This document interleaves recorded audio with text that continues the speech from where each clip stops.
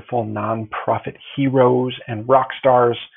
Welcome back to another episode where I help guide you to using Salesforce in your nonprofit organization to create a greater impact in the world. Today, we are continuing our theme of reports in Salesforce. And today we're looking at kind of what I would call an intermediate function of reports. So if you're just new to reports and you want something really basic, go check out the reporting basics video that we created. But today we're going to talk, for those intermediate folks who are pretty familiar with reports, about bucket fields.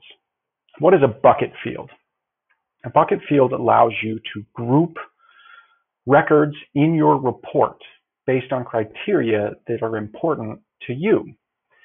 Now, to be clear, most of the time you could accomplish the same thing a bucket report does by creating a custom field on an object. But a lot of times you don't want to go through all the trouble of creating a custom field for something that you just need on one report and that nobody else is really paying any attention to.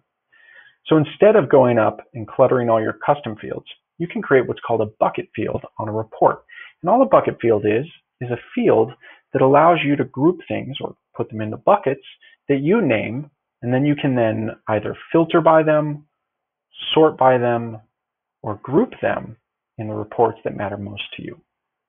So today we're going to do a really simple example of this. I've got a new opportunities report, and we're going to go in and we are going to bucket our amount sizes into small deals, big deals, and VIP deals.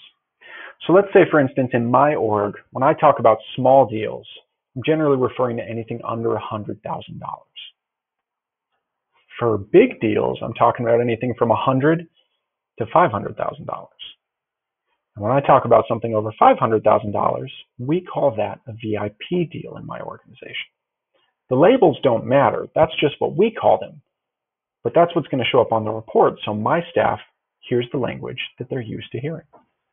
So let's go ahead and get started. First and foremost, we're going to click on this little arrow here, and we're going to add a bucket column.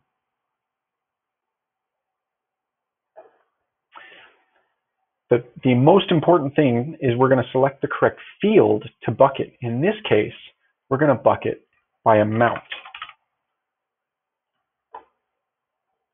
And I'm going to call this bucket donation size. Like I said, anything up to $100,000 we call a small deal. So less than or equal to $100,000 equals small deal. I've got 3 buckets that I want, so I have to add a bucket here. And I'm saying anything greater than 100,000 up to and including 500,000 is a big deal. And then, like we said, anything greater than $500,000 is going to be called a VIP deal. I'm going to put it all in caps so that we know for sure these are awesome. I'm going to hit apply. And then we'll see this automatically come in to our column list by default. All right, so if I scroll over here, now we see donation size, small deal, big deal, small deal, big deal, etc. So maybe I want to group by this because this is actually the type of report I'm looking for is by grouping on donation size. So I'm going to go by donation size, and I'm going to group my rows by donation size. Now, I'm also seeing that I've got all of my, or a large subsection of opportunities in here. I might want to add some filters because right now I'm just working with the default filters. So let's go in here, and I'm going to say close date equals all time.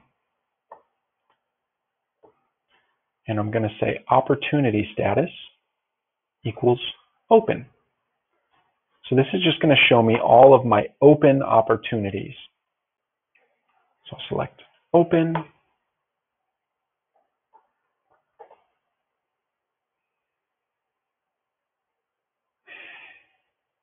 And apply.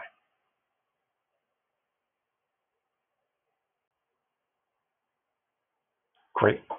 So now I've got report of my open donations grouped by donation size. Let's hit run and see what we see. Great, so now I've got a report that's grouped by donation size. Let's take a look at what happens when I stop showing my detail rows. So what I see here is that I've got 64 small deals. Remember, those are up to $100,000. My 64 small deals only equal $57,000. I've got half as many big deals, but those 32 equal $9.5 million. And then I've only got 23 VIP deals that are open, which means that we haven't closed on them. We're either prospecting, we're analyzing, or they've pledged. Those 23 deals are worth $17.5 million. So this is where the bucketing field comes in really handy, because now I can see at a glance really quickly what the breakout of all of my donations is, right? I can see that even though I've got a lot of small deals, the amount of those deals total is way less than either of the others two. So as I'm allocating staff hours, I might consider putting more energy into either big deals or VIP deals, depending on probability or stage, which of course we can group and sort and adjust our report to include all of that information. So that's how we use a bucket field in our outline. But we can also use bucket fields within our filters. So let's take a look at that. I'm going to hit edit. And then from here, we're going to go into filters. And now that we've created the bucket field, I can actually filter by bucket field. So this was donation size, and it shows up as bucket field. I'm going to click on that, and all of a sudden, I can filter by just the deals I want to see. So if I'm only interested in seeing VIP deals and big deals, and I don't really care about those small deals anymore, great. I can hit apply and only see those buckets that I want to see. And let's say, for instance, that I also want to see what the stage is, so that I can really clearly know where we're at on each of those. If I group by stage, and I keep this again, we're at obviously a summary report because we're grouping, but my detail rows are turned off, meaning I don't have a lot of noise. I can just see the really clear signal within the noise. Now we're starting to see something really amazing. And if I hit run, we'll get all of the fields in there, not just the preview amount.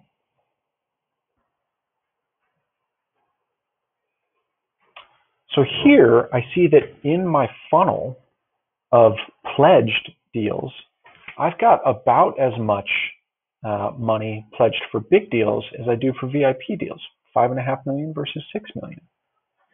When I look at prospecting though, I see that we're prospecting $11+ million in VIP deals versus $4 million in big deals. So, and of course, all my record counts are over here. So I can use a report like this really effectively to cut down the chatter and really understand, according to my buckets, what does the data in this report mean?